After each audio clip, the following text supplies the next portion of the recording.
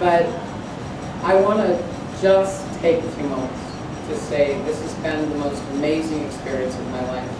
And I could regale you in all of the stories of day after day after day, something marvelous happened. And so many of you are in the room, but so many are still all around the state who carried this campaign forward. And I know I'm going to forget somebody, and I'll just ask for forgiveness in advance. But you've already heard about Liz Mary. She has been stalwart throughout this whole effort. We have a future together. We're going to look at that.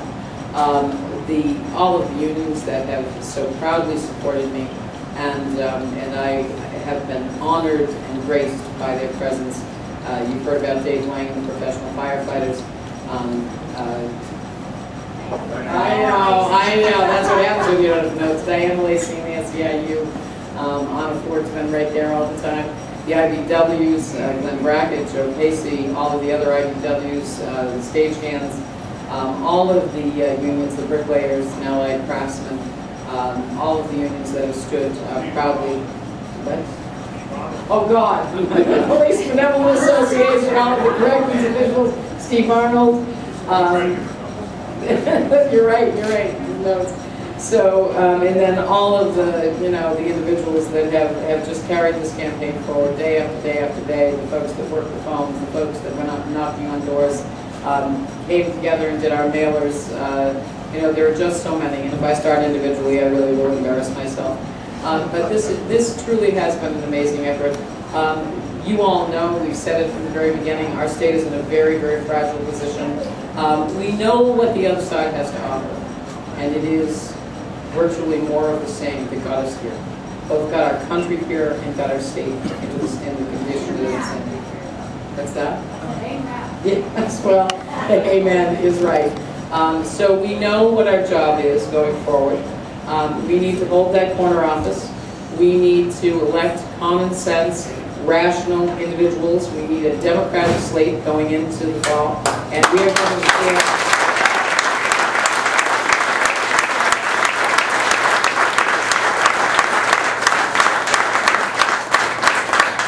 We are going to stand shoulder to shoulder, and we're going to get our team over the finish line, because to do anything less means that we are going to continue to cut so many vital services that our citizens need.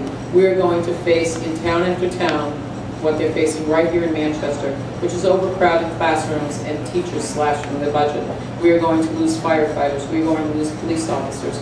Our communities and our state are going to look nothing like what we have always wanted for New Hampshire. It is not the vision that I have for New Hampshire. I know darn well it's not the vision that you all have for New Hampshire, and we need to make sure that we don't allow that to happen.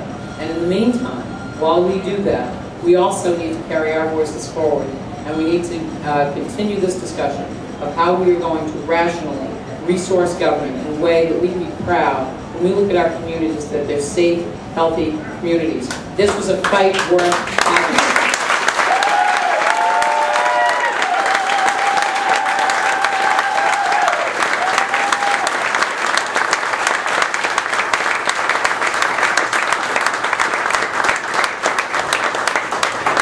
You to do one thing tonight, and that is to put in your hearts, your minds, and your soul that we moved the needle on pledge politics. We didn't move it far enough. I understand that. But we need to carry this fight on until the day comes, and I hope it comes soon, where that is not the eligibility criteria for somebody to run for statewide office.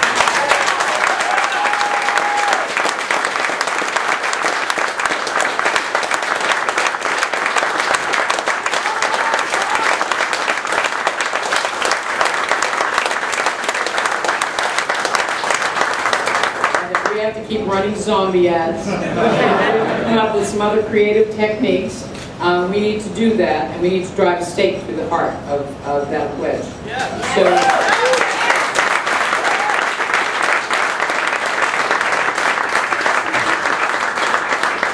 So tonight, what I'd like you to do is celebrate, because Horseshoes Plus put on this affair, from what I understand. I saved the best for last, because of all the many, many people that I have to thank. The reason that I'm standing here at Alton is because of my wonderful husband, Bruce.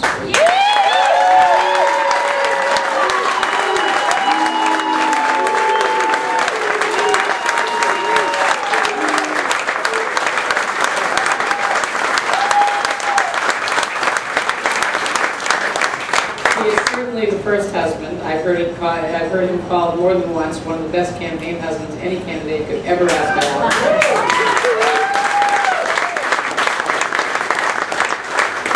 And he never stopped believing in me, and I don't think he did tonight either.